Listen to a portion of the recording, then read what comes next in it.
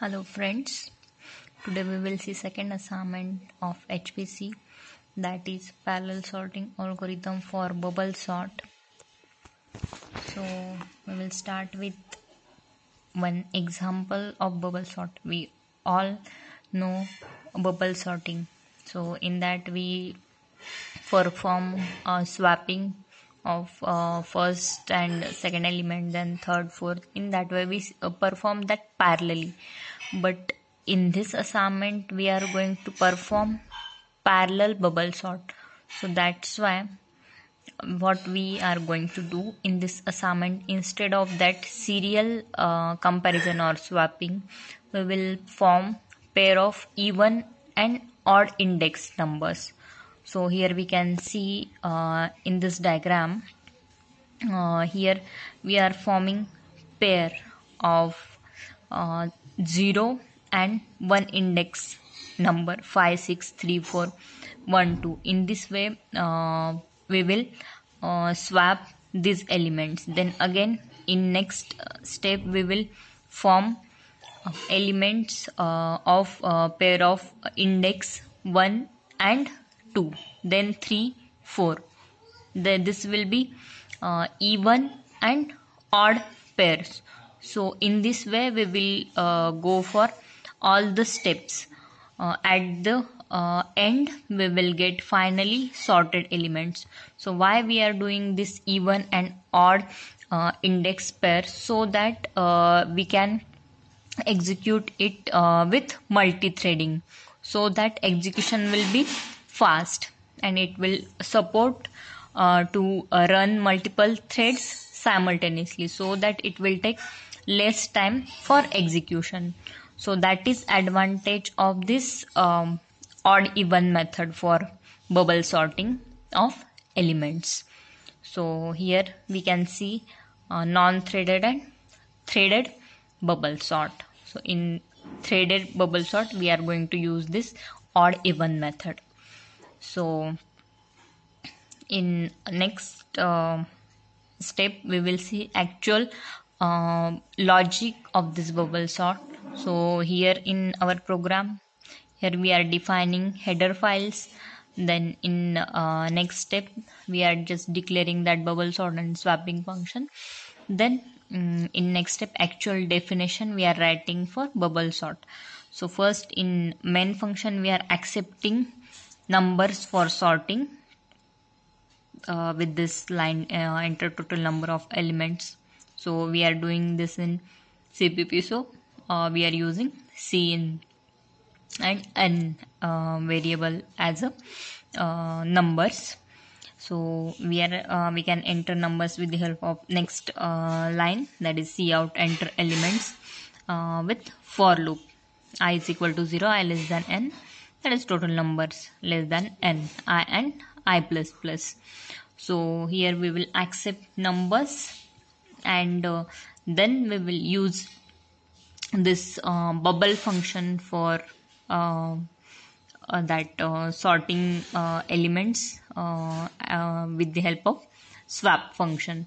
So here we are using again pragma like first assignment, because we are going to do this with multi-threading. So to create parallel threads to swap that consecutive elements in even and odd method, we are writing this function for loop int j is equal to first j less than n minus 1, j plus is equal to 2 for given number of array. Then we are using if condition for swapping. If a of j is greater than a of j plus 1, means two consecutive numbers we are comparing and then swapping a of j with a of j plus 1. So here we have written that swap function int test. Test is equal to a is equal to b, and b is equal to test. So with the help of this swap function, that consecutive elements will get swapped and all threads will run parallelly and give final output as we have seen in previous example. So that is motive of this pragma OMP function. This block is particularly written for that purpose, so that all threads will get run simultaneously. So here after doing all this, we will get final sorted array. You can print it with the help of cout function. Sorted array is for int I is equal to 0, I less than n, I plus plus. Then you will get final output printed on the screen. So this is all about bubble sort. So here we can see actual execution of bubble sort. So we will now run that program. We will have our file in home folder for that bubble sort. So we are writing program in .cpp. So for that we will use gedit for writing program, and then we will run it with the help of terminal.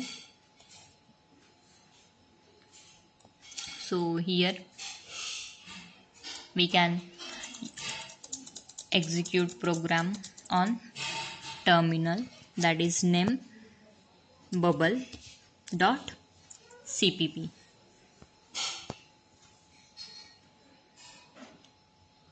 So here we had type command g++ bubble.cpp -f openmp for execution of this program. So first we are compiling program with the help of g++ bubble.cpp space minus openmp command. Then for actual execution we need to type ./a.out.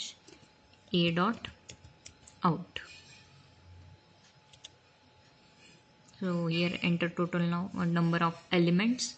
Suppose we are entering 4 numbers, then 2, 6, 3, 8. So here we will get sorted array, that is 2, 3, 6, 8.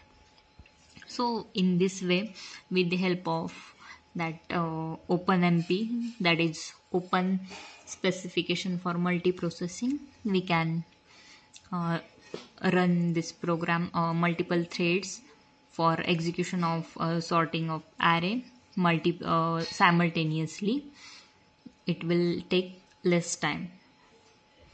So this is all about bubble sort parallel execution. Thank you for watching. Thank you.